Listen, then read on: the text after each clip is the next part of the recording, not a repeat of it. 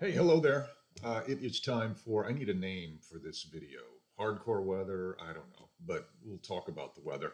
Real quick, if you're new to this YouTube channel, which you probably are because the channel's new, the whole purpose of this is going to be for weather kind of education. It's not necessarily going to focus in on the details of what this storm is going to do. Maybe sometimes I'll do that. But I'm really hoping my audience are folks that are kind of interested in weather, maybe don't understand a whole lot of it, but wish they would have become a meteorologist. Well, hopefully this page will help. So what we're going to do today is look at our upcoming weather here in North Texas, look at the jet stream, look at a couple of different models as to what may happen in the future and why. So let's get started here. I'm going to start with, this is the European model from Wednesday evening.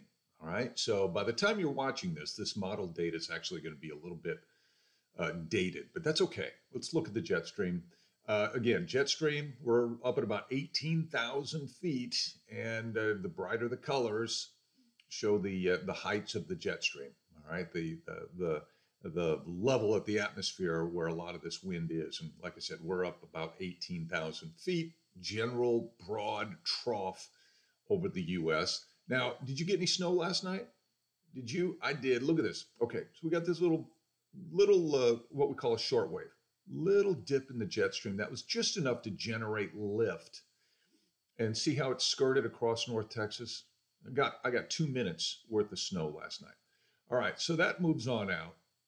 We have another little dip here, another trough coming in. Uh-oh, does that mean more snow? No, atmosphere is too dry. Besides, this one is diving a little farther to the south. Now, there could be some rain tomorrow across South Texas, but our atmosphere is going to be too dry. Plus, at the surface, okay, these colors represent the jet stream, but these lines, this is what the surface weather map looks like. So we've got high pressure in control. That means sinking air. All the rising air is on the east side of a trough. So we're going to have a nice day tomorrow and a nice day, a nice weekend. In fact, as we go into the weekend, a couple of things I want to point out. This is, let's go into Saturday morning. So we got this big trough, all right? This is helping to generate a snowstorm off the East Coast. And a lot of folks along the East Coast are pulling their hair out because they want this low closer so there's a better chance for heavy snow. But the European, at least the operational run, as opposed to the ensembles, and that's a story for another day, keep this pretty far off the coast. New England still may get slammed. I think it's going to be a big wind producer, some coastal flooding, things of that nature. And it's still early.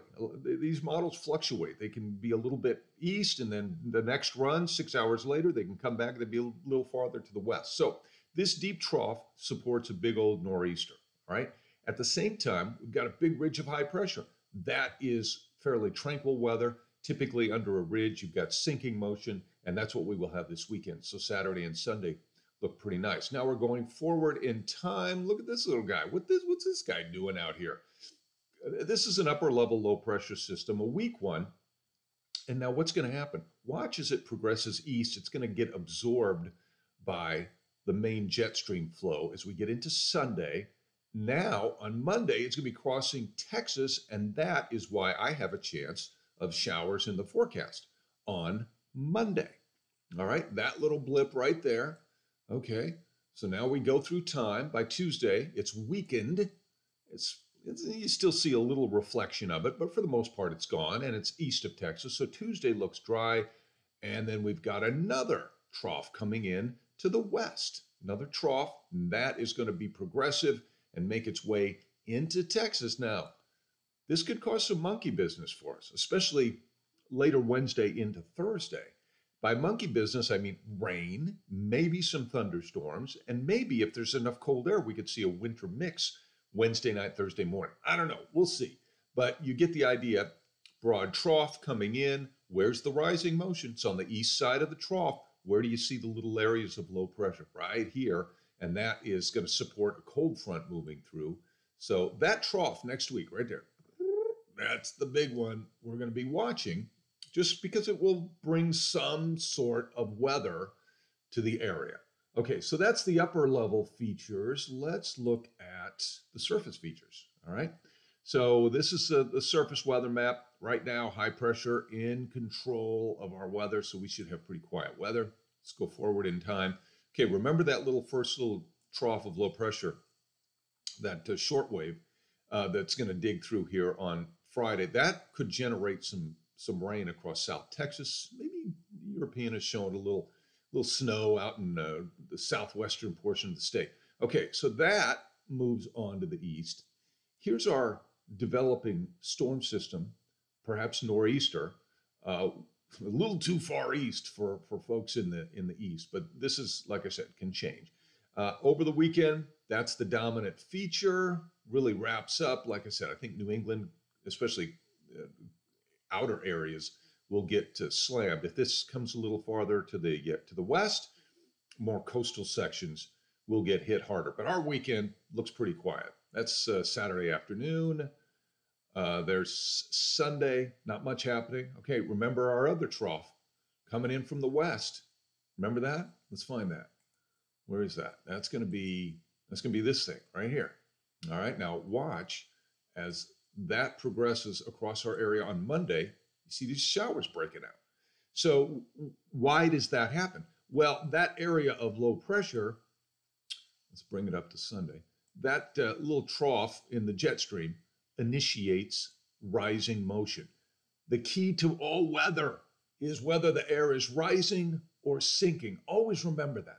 That is the key most of the time to all weather, okay? Rising motion, precip, sinking motion, drying out, sunshine. Okay, now we're into Tuesday, not much happening, and then now we start to see the impacts of that bigger trough on the central U.S. You got snow breaking out, you've got colder air coming in. Look at this, a 1050 high. That's very strong. That's very high pressure. That's got some cold air with it that is going to dive to the south. You've got upslope precipitation. That's where the air is coming in from the east, the northeast, or the southeast. It's hitting the mountains and it's rising. So you've got snow breaking out. Denver gets their best snow when the air pressure is rising because of the orographic effects. So that's Wednesday afternoon. We get the rain breaking out, colder to the north, so it's mixed precip and then eventually snow. And then as that trough progresses in, we get a window late Wednesday night, early Thursday, where we could see some mixed precip. All right, so that is early Thursday. Real quick, let's just look and see what the American model, the GFS, has to show about the same time. So this is Wednesday.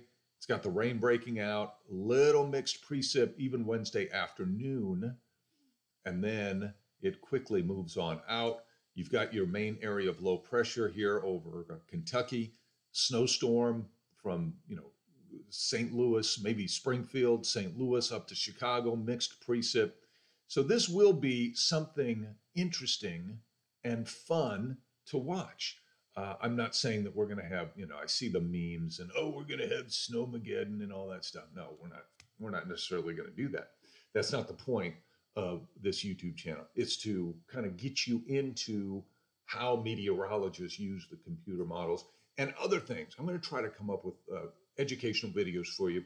So if you like this, I guess I got to do the deal where I say, hey, will you follow me? Will you subscribe? And will you share it? I guess that's what they do.